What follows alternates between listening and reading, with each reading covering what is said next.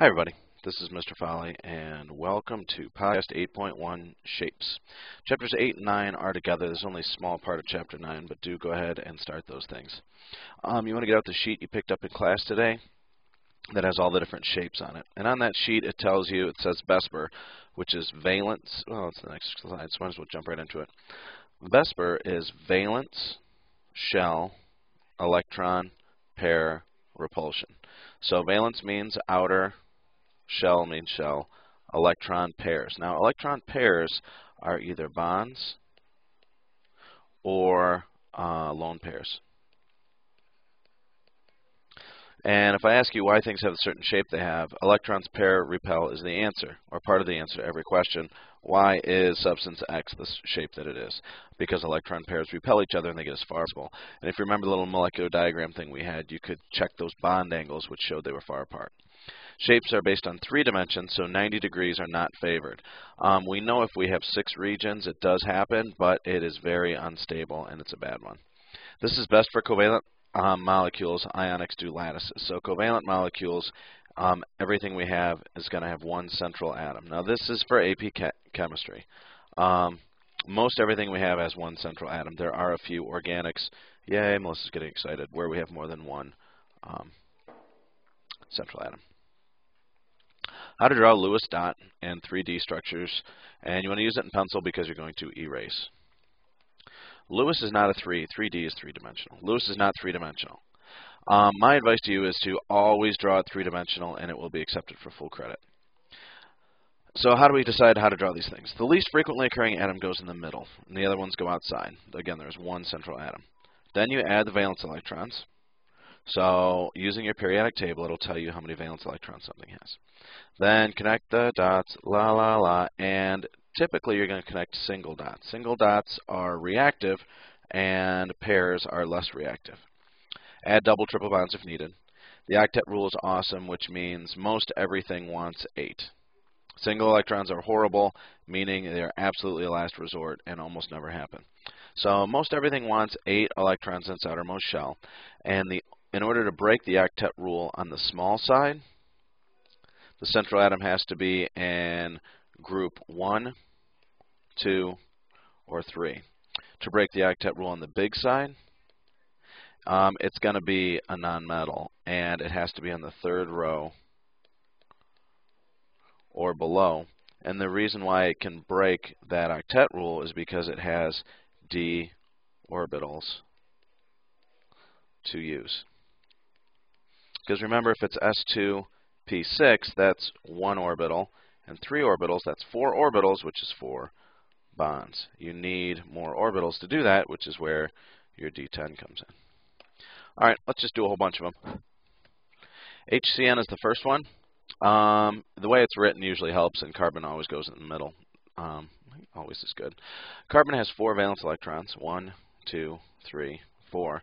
And I'm going to try and let that thing be my guide. H has 1 valence electrons in the first column.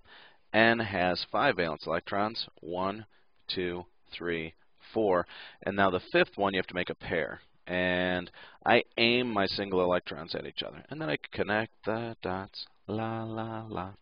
Connect the dots, la, la. Now looking at this, you see there are single electrons on the top and on the bottom.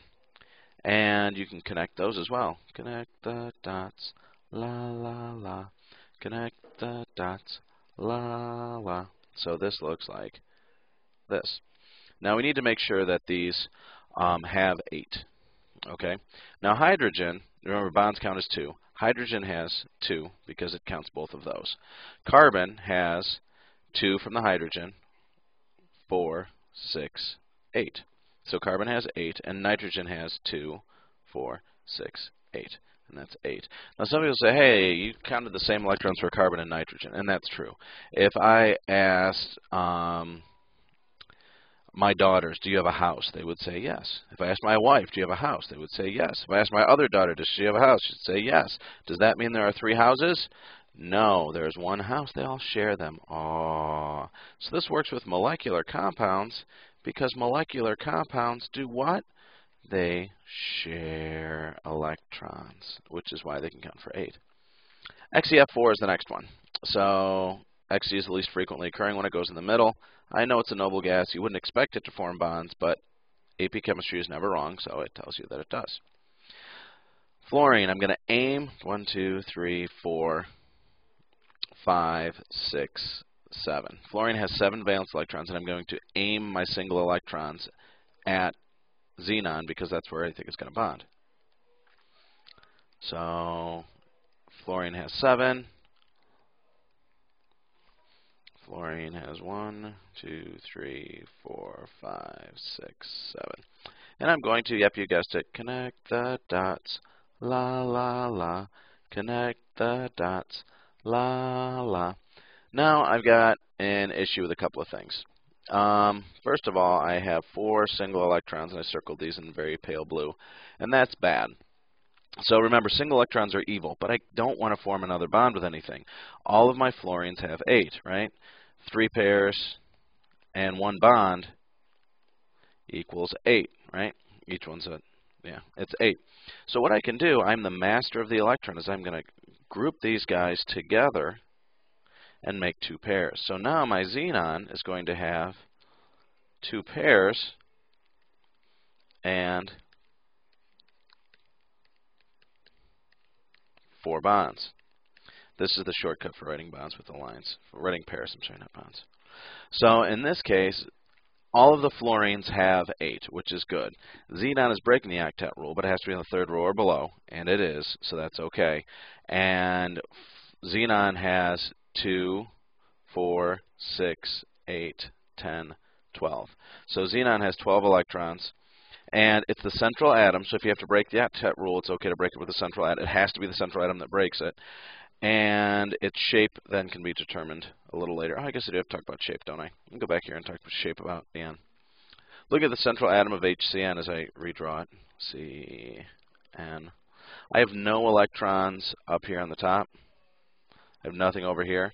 So when these two repel, they have a 180-degree bond angle, which means it's linear. Looking down here, I have 6 regions in the periodic table, and if you look at your little chart, 6 regions has a 90-degree bond angle. And with my lone pairs, if you think of the octahedral shape, is what you should think of first, octahedral. And you have 2 pairs, you're going to pull off the top one and the bottom one, and the shape is going to be square, planar, or cross. NH3.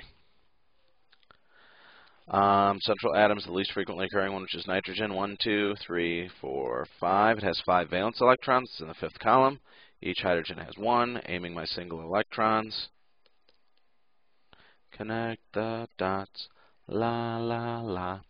Connect the dots. La, la. Okay, so now I'm thinking about this.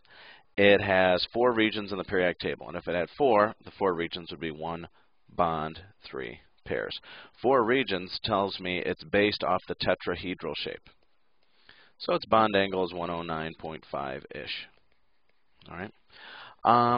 And this is going to be pyramidal. I'm going to try and draw my first 3D structure for you. Oh, look at the dashed line. It's sinking into the page. Oh, look out. Here's a hydrogen busting out right at you. Oh, and there's one in the same plane as the paper. So there you go. 4 regions. Nitrogen has 8. And each hydrogen has 2. And remember, hydrogen only needs 2. 6. Sulfur in the middle. 1, 2, 3, 4, 5, 6. F6. 1, 2, 3, 4. Remember, I cannot make chains of Fs, so I need to just kind of stick them out somewhere. 5, 6. Each fluorine has 7.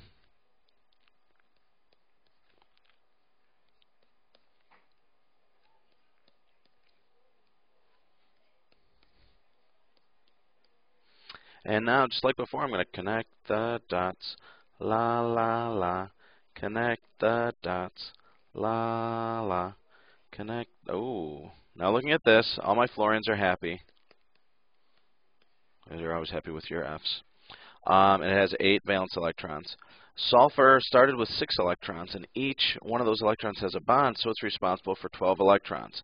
That is not favored because we want to have 8. But there's nothing else we can do. Is it okay that sulfur breaks the octet rule? Well, sulfur is on the third row, so that means it does have a 3D to promote into. So, well, not our favorite, it's what we're stuck with. Bond angles here, if it's got 6 regions, this is a really bad drawing of it, but it would have, ooh, look at that, fading into the background. That's supposed to be an F. Fading into the background. Dashed lines are fading into the background. Wedges, look out, it's coming at you. Oh, look out, it's coming at you. And then the solid lines are in the same plane. I didn't add the valence electrons around there, but you get the idea. PCl, something I can't read. PCl 5. Phosphorus goes in the middle, and phosphorus has 5. 1 chlorine, chlorine, chlorine, chlorine. Oh no, I have 5. I have to put it somewhere. Chlorine. Chlorine has 7 valence electrons.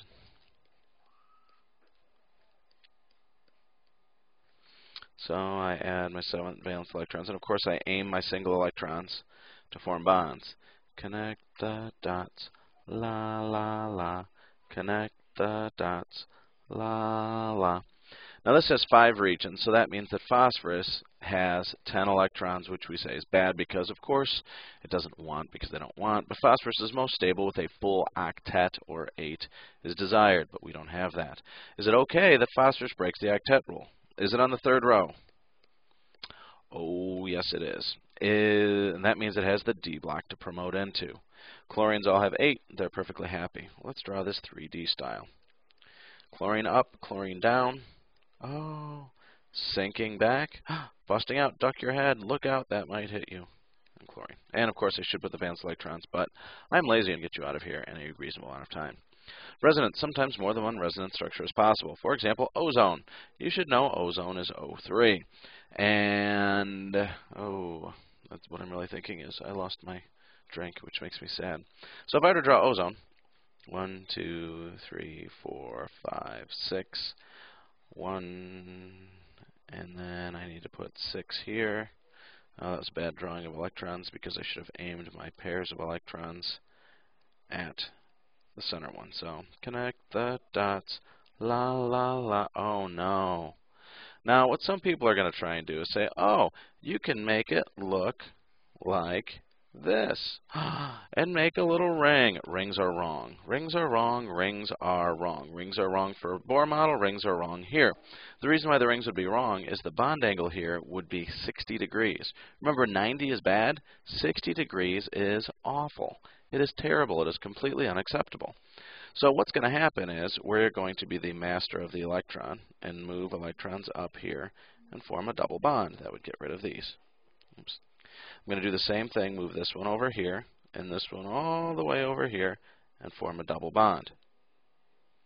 But that wouldn't work, because then I'd have 2, 4, 6, 8, 10 around oxygen, and oxygen's on the second level, so that is not allowed.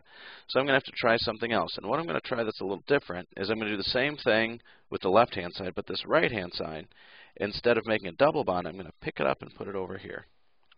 I've written over this thing way too much. I'm going to try it again. So O, right now I have O with a single bond and an O with a double bond. Okay?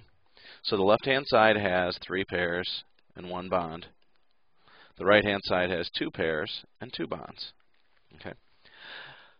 So you'd say, okay, that's fine. And if you took organic chemistry, you could say, oh, look, I could rotate this around and do a 180, and they would be the same thing. So it doesn't really matter where it goes. Now it does. Each of these has 8. So it matters if you got a double bond or not, because if I were to name these 3 oxygens, they really would kind of care which one had the double bond or not. So if I named them Mo, Larry, and Harrison, then right now Mo has a single bond and Harrison has the double bond. That's very different, and it is perfectly correct to write it this way, where Harrison has a single bond. Larry, of course, is the same as far as it goes, 1 double and 1 single.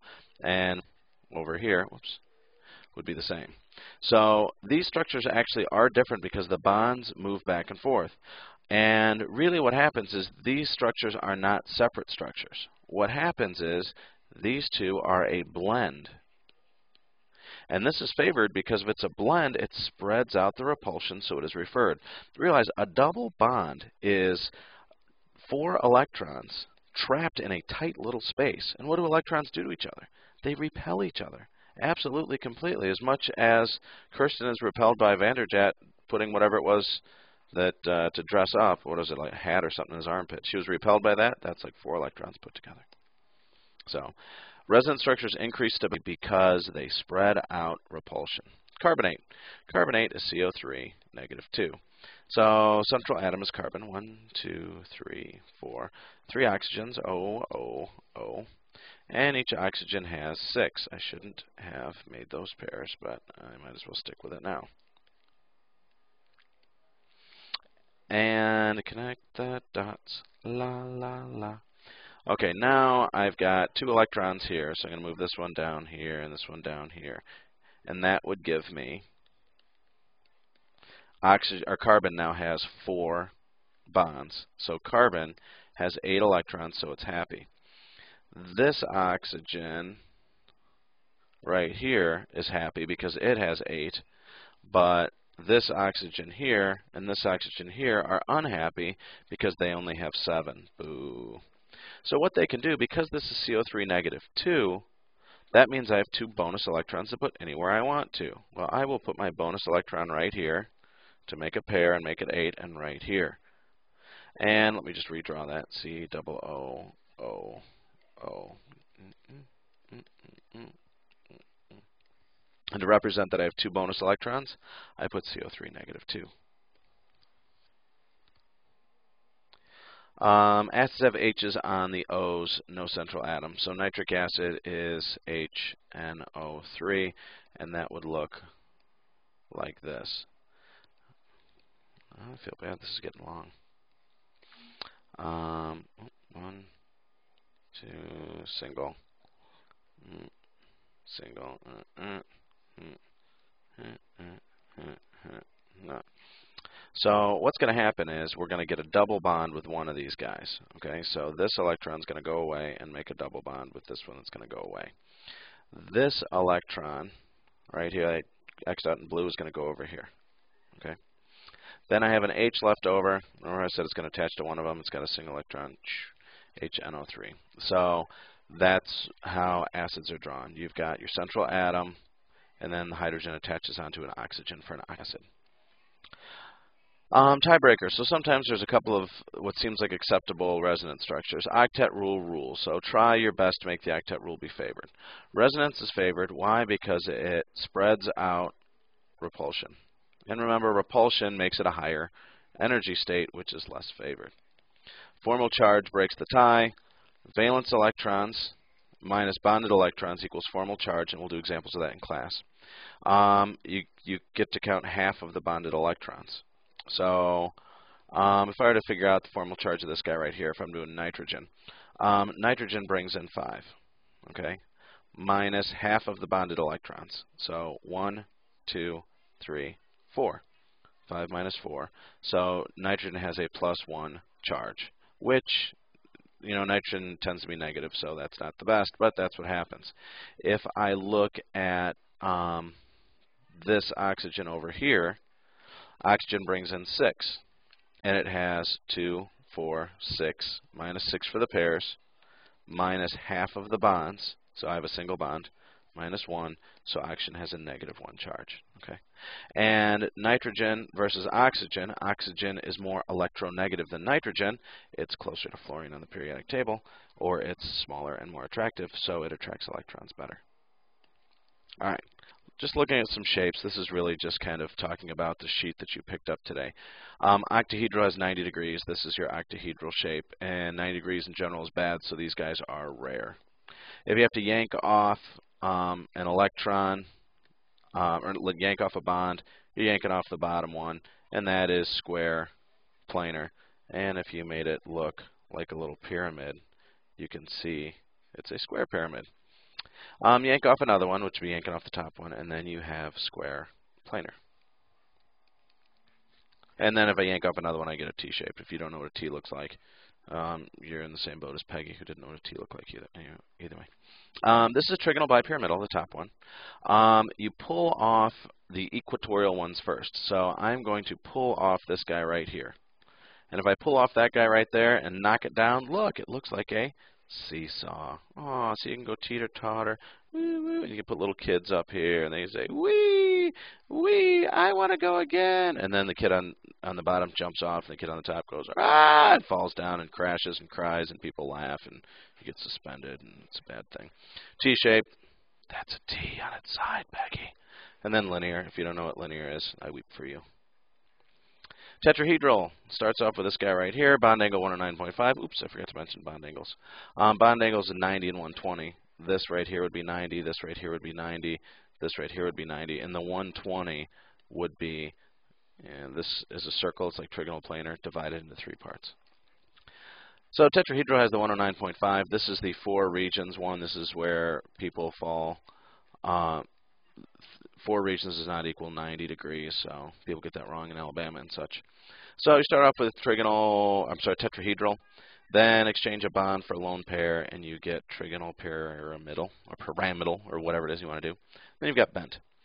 Trigonal planar is a brand new one, just like this. Bond angle here is 120. There's nothing new there. Here's bent. These bents are very different. Okay. This is a bent with a bond angle of about 105 degrees. This is a bent with a bond angle of about 118 degrees.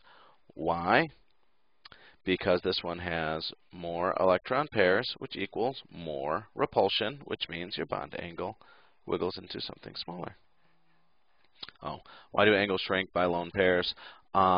Electron pairs have more condensed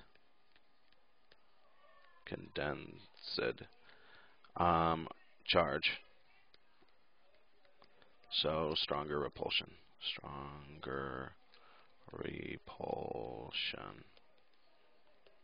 So smaller bond angles. Yay. Review. Man, this was long. Draw a bajillion Lewis dots. That's what we get to do for the next day or so. 90 degrees is unfavored high energy, but it does exist if you have 6 regions of electronegativity. Resonance is good. It spreads out the repulsion. You should know the names of the shapes, and that's what that sheet is for. Yes, you have to memorize it. Make a shape ornament for our chemistry for extra credit, which is due after the Thanksgiving break. So Skirt's going to try and make his now and buy styrofoam and make styrofoam things and try and paint them. The styrofoam dissolves in the paint. So goodbye. Have a good one. Hope you enjoyed the test. Toodles.